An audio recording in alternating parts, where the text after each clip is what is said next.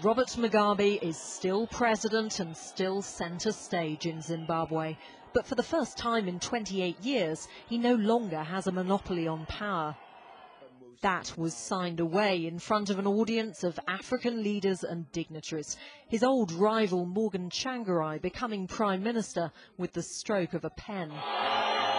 They will rule Zimbabwe together now and in theory put aside all of their differences. But after this handshake, there's a long way to go.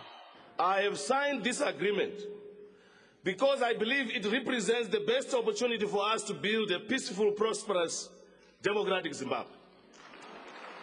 I have signed this agreement because my belief in Zimbabwe and its peoples runs deeper than the scars I bear from the struggle. It was a speech full of hope and optimism, but then Mugabe piped up with a familiar tirade. The problem we have had is a problem that has been created by a former colonial power wanting to continue to interfere in our domestic affairs. Why the hand of the British? Why the hand of the Americans here?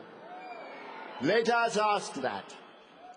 No sign of a new beginning there then, and he barely mentioned the power-sharing agreement. Not a good start to this fragile deal.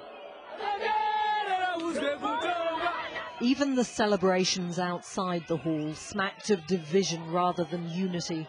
Supporters of both leaders competing to claim that their man had come out on top. Who is in charge now still isn't clear, and that's going to be the biggest obstacle to progress. International money won't pour in to save Zimbabwe until Mugabe proves that he's really loosened his iron grip. Emma Hurd, Sky News, Johannesburg.